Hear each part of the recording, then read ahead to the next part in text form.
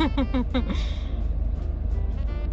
just dropped off Ian for school. And apparently the majority of the high school had late arrival today, so there's a lot of cars. This is my view right now. What do you think, Rix?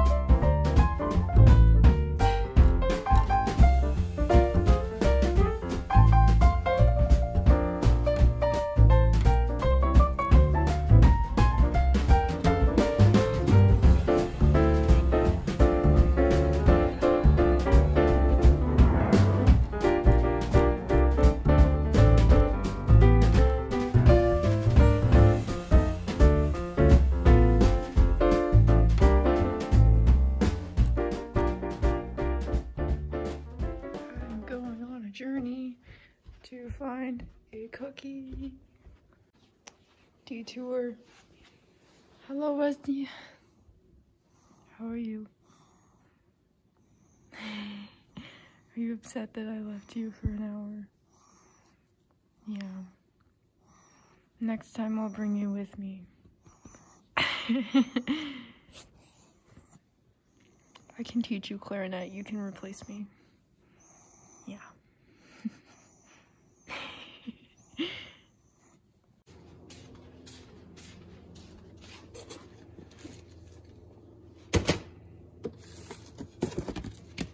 I love these cookies. They're peanut butter and chocolate. So good.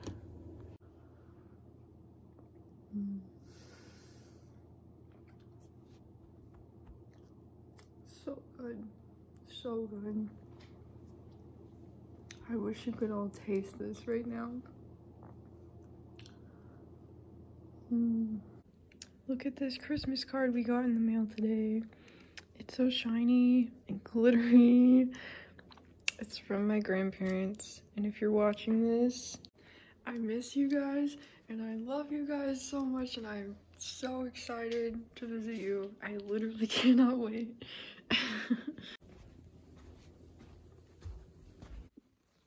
Hey. So tonight we are in Galatians 4 verses 4 through 5. When the time came to completion, God sent his Son, born of a woman, born under the law, to redeem those under the law, so that we might receive adoption as sons.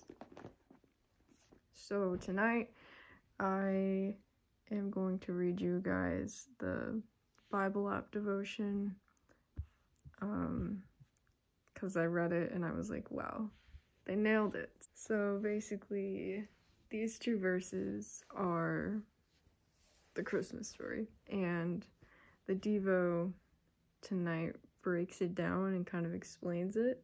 So I just want to share with you guys what they said because it's so cool, so cool. So I have my laptop here and I'm just gonna read what they said.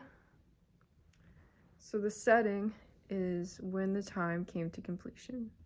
The waiting was over, the anticipation for this promised one had passed, and God in his infinite wisdom was right on time. The characters: God sent his Son, born of a woman. Jesus came that Christmas morning as God in the flesh. This divinely strange combination made Jesus perfectly qualified for his mission on earth.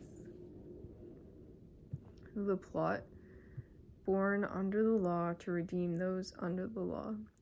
There had never been anyone like Jesus born who had the power to set us free. We needed someone who was tempted like we were under the law, but who had successfully lived a perfect and righteous life. On the cross, God punished Jesus for our sins and transgressions of the law. When we receive God's grace through faith, we are credited with the perfect law-keeping of Jesus. And the result is so that we may receive adoption as sons. Now, everyone who receives the work of Jesus by faith can be reconciled to their heavenly Father. We are no longer enemies of God. We are God's beloved children. This is Christmas according to Paul. And I think that's so cool. They nailed it, describing how Paul explained the Christmas story and why Jesus had to come and what he did.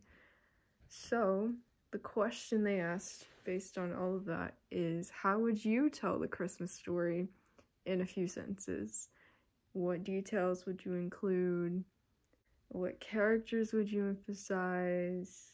I'm super interested in this, so if you want to, feel free to describe the Christmas story in a few sentences in the comments for others to read. And also, I'm curious as to what you guys think, what you guys would emphasize.